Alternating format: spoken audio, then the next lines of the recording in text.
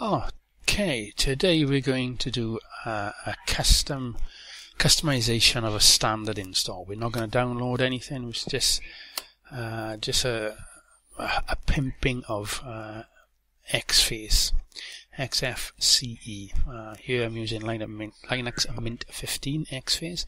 All I've done is make sure that the system is up to date. Okay, and I need to add a home icon here. Click close, and we can see that if I hover over it, it brings up an information or a warning. Okay. Right. First thing I'm going to do is right click on the cog icon, click Properties. Right, click on the icon again. I'm going to change this. So I go to Share, go down to User.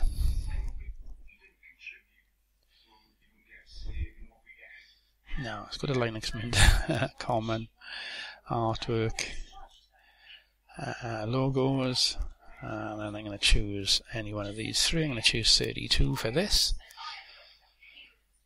Click OK, and we can see the logo has changed. Click Close. Okay, now we're going to change the panel. We'll go to Panel Preferences, right click on the panel, Panel Preferences, untick Lock Panel. You see the handles there. Click on them and drag it up to the top, then lock the panel again. Okay, change the row size here. So this is going to be up around about 30, and it makes it look a little bit more visible on a big desktop. Appearance, I'm going to change the alpha down to around about 30ish. And the leave down to a little bit here, say. What that does, it makes the menu bar or taskbar more transparent. Okay, click Close. We go onto the taskbar. We can see our items pop up. They become more visible. Okay, right click on the clock, Properties. And then we're going to change time to time and date. Change the size of the date font down to about 6. Click OK. Okay, that's better. And you can change the format as well if you wanted to. Okay. So now let's go back to the panel. I could add an item through here, but I'm going to go into Panel Preferences, Items, and these are the items that are there. So I'm going to click Add, and I'm going to click on Action button, click Add, then close that. Okay, and you can see that a new button has appeared with your username on it. Click on this down here and then click Edit, and you can see that there's nothing visible on there. If I untick anything, nothing happens until I switch on Action Buttons. Okay, and then you can see that the buttons are there. Lock, Switch User. So if I untick them, the buttons disappear and the separators. So what I want to do, I want a shutdown button. So I untick everything else, just leaving the shutdown. Click Close. That makes that action button a shutdown button. Click Close again. Now if I go up to that button, click on the button, and it starts the shutdown. Okay. Click Cancel, and then in the whisker menu, the log out, restart, shutdown, hibernate is still there, available for you.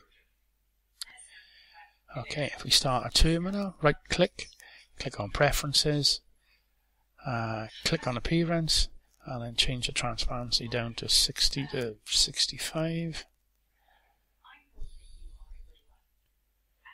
Okay, 65 is better. Okay, so it's made it transparent. Okay, X that off. Now the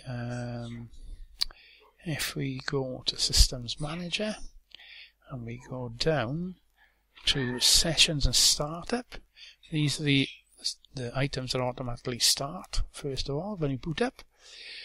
So I'm going to turn off Bluetooth because I don't use it. Mint Upload because I don't use it. The Mint Welcome because I don't want it. Power Manager, if you're using a laptop, you need to leave that ticked. Otherwise, untick it. So anything that you don't need, you can untick. Click Close. All settings, sorry.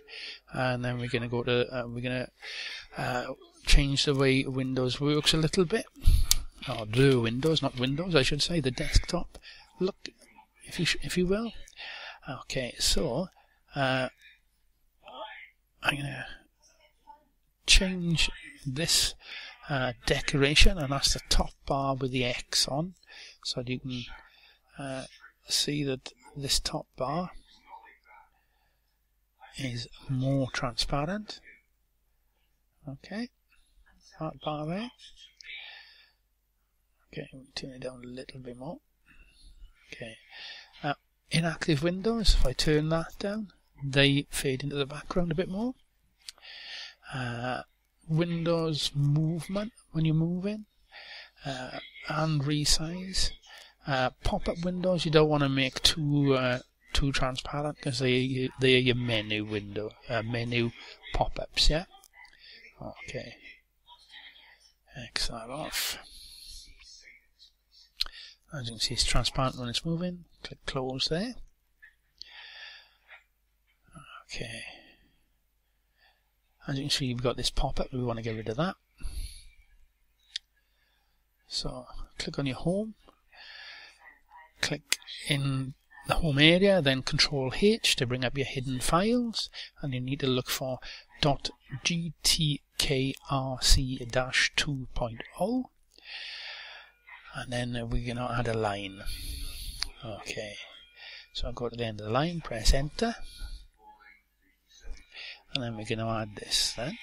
Okay, GTK-enable tool tips space equals space 0, and it's the 0 that turns the tooltips off. Okay, so this command turns the tooltips off. So that's the pop-up. Okay, so we click Save. So we've saved that file, and we can right-click, Control H again to get rid of our hidden files, or not to display them. Okay, and what do we need to do next? Okay.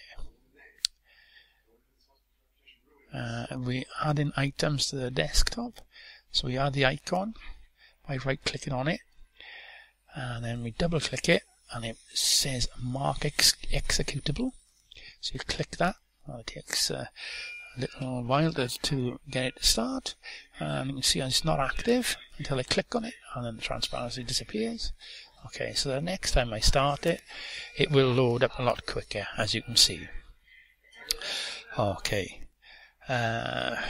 Right, so if we right click on the desktop, go to desktop settings, and we could change menus, we can change icons, change the size of icons, whatever we want to do, but I want to change the background here. So if I click on one of the photos, it automatically changes the desktop. Click on that one, the desktop changes. Click Close, and that is the desktop that will stay there. That's the picture that will stay on the desktop. Okay, right click desktop settings, and I want to make a list of them, and I want the wallpaper to change automatically.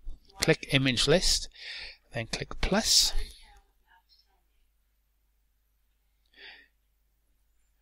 File system, user, USR, share, and then we need to go to backgrounds, so go down to backgrounds, double click on backgrounds, double click on Mintalivia, and you can see we've got two files which are odd coloured. They're purple colour, they're PNG files. Okay, now we don't want to use the PNG files, they're the standard Mint wallpaper. Control A to add them all, and then control and click on the ones that you don't want. This brings up a list. Now then, if I just leave it like this with this unticked, the wallpaper will only change every time you log on. If I tick it, I can change the wallpaper every 30 minutes or every 1 minute or whatever you want. Okay, so click close. Let's see, these are the wallpapers that will pop out, that will change automatically for us now. Okay, click close, and then I need to restart the computer for these things to change the wallpapers and the pop-up. Need a restart. Okay, restart. Go to your user, click on your user or press up, put in your password, click OK or press enter, and you log in, and we can see that we've got a new wallpaper up. The pop-ups have disappeared and our taskbar is transparent. Okay, we've got a power button, we've changed the clock, and this is all done without downloading anything. This is a standard install. We can customize a standard XFCE install to make it look a little bit better. Okay, that's it. Thank you very much.